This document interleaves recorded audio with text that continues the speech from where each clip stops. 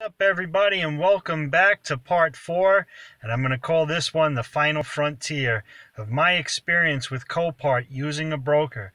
My name is Anthony and I live in Long Island, New York, and I had to use a broker to get the car that I just recently purchased. I'm using my cell phone today so I could show you the actual car that I bought.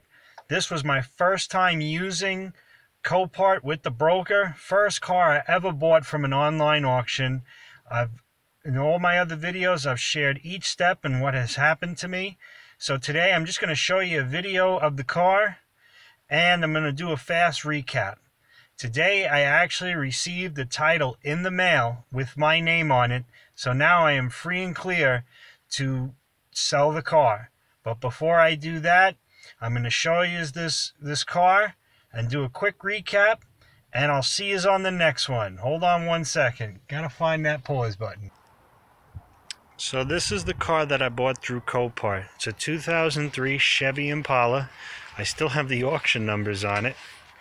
This car has 63,000 miles, has 4 brand new tires. I'm gonna squeeze out the plate.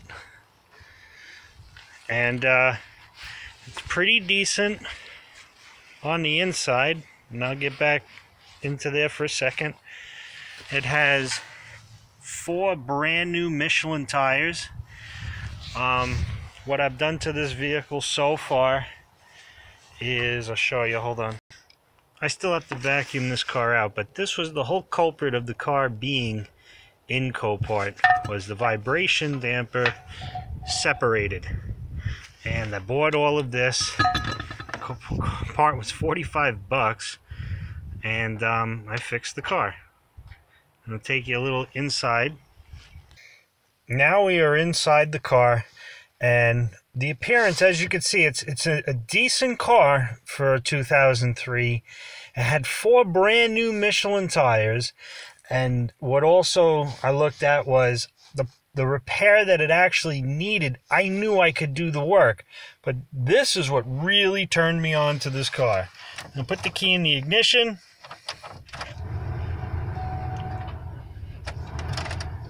Started right up.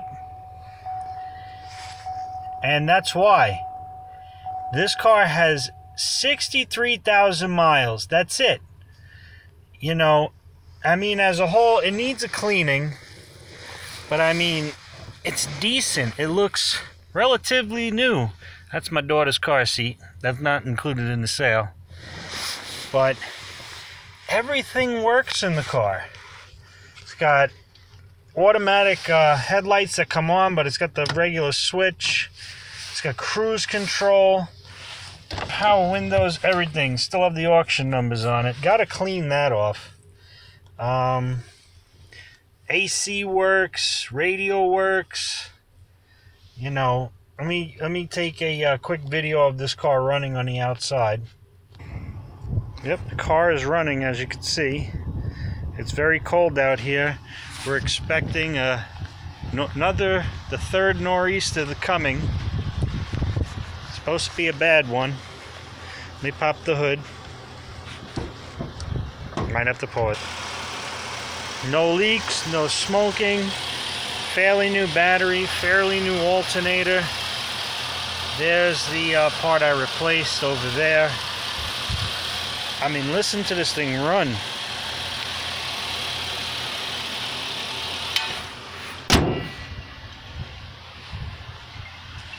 She's running.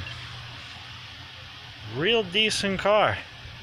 For the amount of money that I paid for this car, which I won't talk about because I'm getting ready to sell it. I'm going to go in the house for a minute.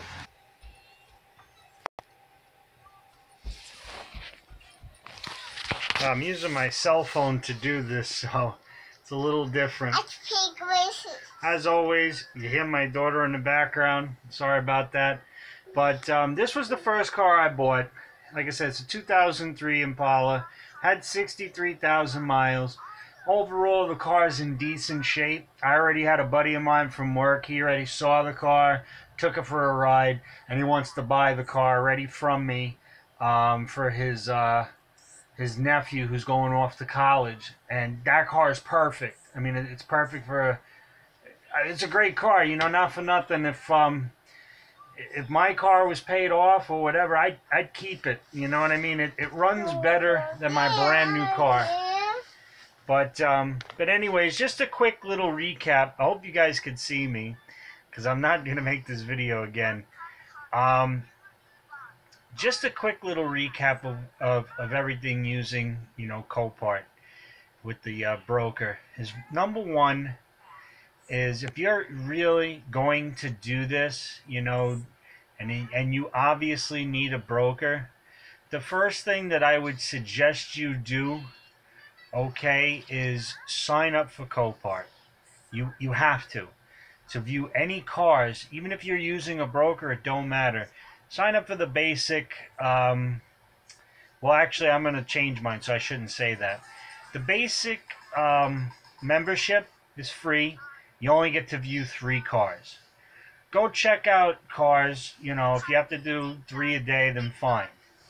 You know, I basically just picked a car that was cheap, that if anything, if something got screwed up paperwork-wise, whatever, I couldn't care less. But I didn't buy, obviously, that's not a piece of crap, but it's not brand new either. You know, it's decent, but the amount of money I paid for it, I couldn't go wrong. It's a gamble. Anytime you do something like this, it's a gamble.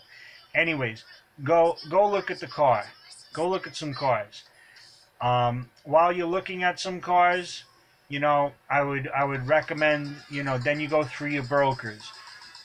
Can't stress enough. I can't stress enough. Read the terms and conditions through each broker. Go back to my first video and you'll understand why. Okay? Once you find a car, you know, again, you got to check your broker's terms and conditions. Mine, I had to make a $400 deposit. Make your deposit. This particular car was a buy it now option. When you do a buy it now option, they give you 2 days to pay for the car. The minute you click buy a car now, that's day 1. So make sure you have the funds available. Make sure you're ready to go where you need to go to get that payment over to your broker. Okay, but if you're not going to click a buy it now option, just my advice, I'm not saying that I'm a professional or anything like that. And again, nobody's paying me to do any of this. This is just my experience in hopes to help somebody out. Do not pre-bid. Because if you pre-bid during the virtual auction, with my broker, I couldn't bid in the virtual auction. Okay? Once you win a car, you know, you pay for it. You know, again, that comes where your terms and conditions, each broker and each sale is a little different. When you pick up the car, after you pay for it, you're going to get a title in the mail. The title I got in the mail was the previous owner's title, and attached to the back of it, it was a transfer. View my other videos. Just check them out. I can't think. It was a title reassignment. That's what it was. It was a title reassignment, and I went down to the DMV. Get a bill of sale. Make sure you have that. Make sure you, when you go down, you know, that you have a bill of sale and you have some sort of proof that you paid for the car. You have to fill out necessary forms in New York. I did an NV82 form, and I just did a title only.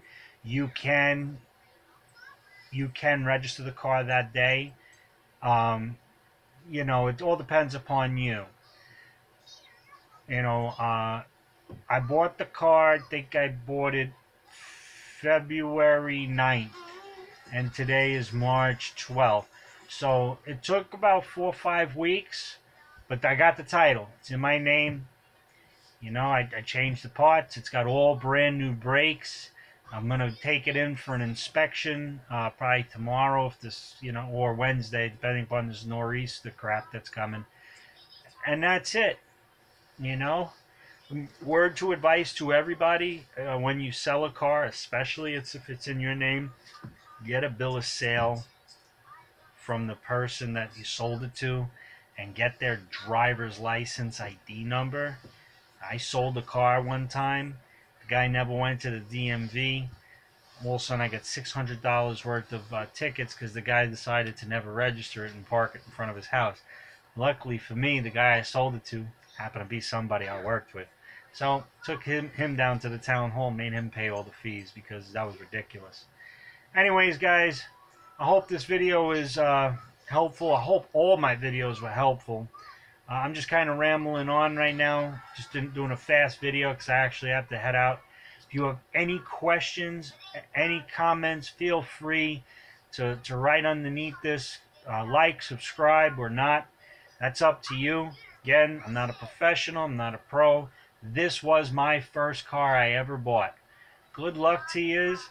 I hope all my videos could help yous out. I'll see you on the next one. And remember, help each other out. Okay, you guys have a great day. Be safe, and God bless yous.